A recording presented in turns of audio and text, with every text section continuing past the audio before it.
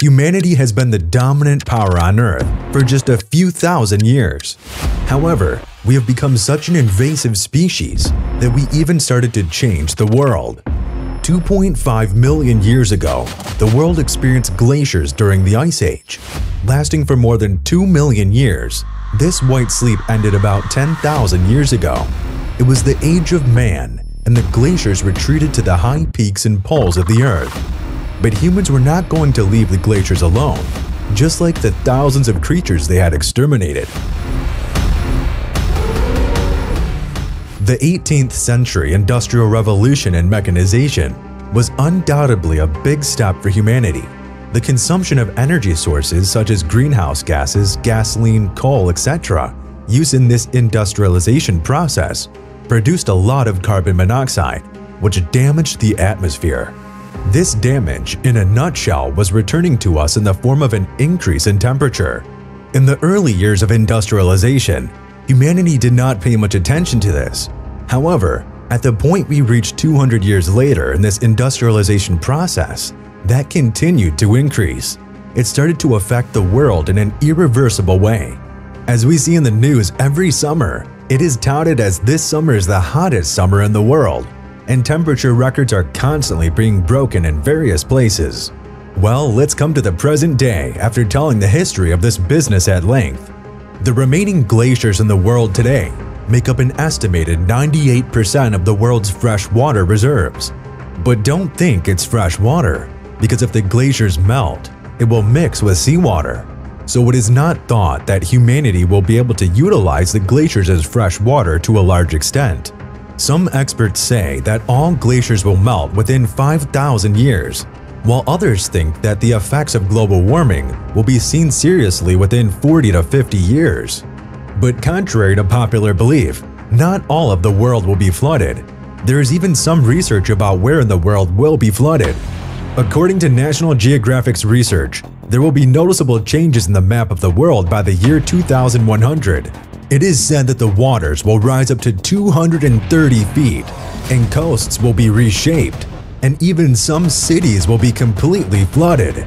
Cities in the United States such as Miami, New Orleans, and New York may be helpless in the face of rising waters and may be wiped off the map.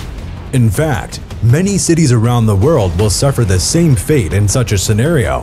However, in addition to these cities, 3 countries are expected to be erased from the world map: Belgium, Denmark, and the Netherlands.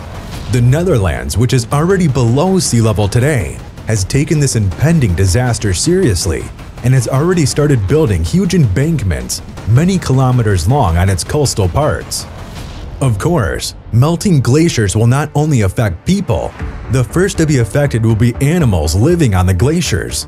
Although glaciers may seem like vast uninhabited white spaces, they are home to countless creatures such as penguins, polar bears, reindeer, polar foxes, polar owls, and even musk oxen. Even today, all these creatures are endangered as their habitats shrink. In a scenario where glaciers completely melt and disappear, these animals will be among the first ones to say goodbye to this world. But the real destruction will happen in the seas and oceans. With melting glaciers changing water temperatures and fresh water mixing with seawater, life in the seas is predicted to end completely. So there may not be a single living thing left in the seas or oceans. While the seas will cool down, opposite will be the case on land masses floating above water. Experts say that world temperature, which is currently 15 degrees Celsius on average, will rise up to 27 degrees Celsius, with disappearance of glaciers leading to massive desertification of land above water. In other words, many plant and tree species won't be able to keep up with this situation and will dry up. The vegetation of post-catastrophe world won't consist of tall bushy trees, but short shrubby little grasses instead. Then of course, it'll be the turn of today's herbivorous creatures feeding on these grasses, then carnivorous animals feeding on herbivorous creatures. In short, the world order and food chain will completely collapse. In fact, there's no such scenario as the world will completely flood and humanity will search for land, as everyone thinks. but it is certain that the world will become a much more uninhabitable place. But resulting famines could spell an end for humanity. At that time, when access to food and water would be very difficult, more than 95% of people are expected to die due to famine. In such situations, wars would probably be fought over water or food. So, can humanity at least meet its water needs with these salty waters? The answer for this question is yes. There's a lot of investments being made today for the desalination process of water, but this technology is extremely costly, so water won't be as cheap as it used to be.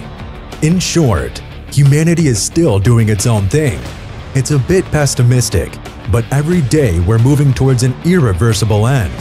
It shouldn't be forgotten that the Earth, which is estimated to be 4.5 billion years old, has been home to millions of living creatures during this time, but every living creature left this world when its time was up. We're not landlords of this planet, we're tenants like millions of other extinct species, and at this rate, the landlord is sure to kick us out one day. Although we realized this in the 2000s, Indian Chief Seattle realized what was going to happen in 1853 and summarized it in one sentence. When the last river runs dry, the last tree dies, the last fish dies, the white man will realize that money is inedible.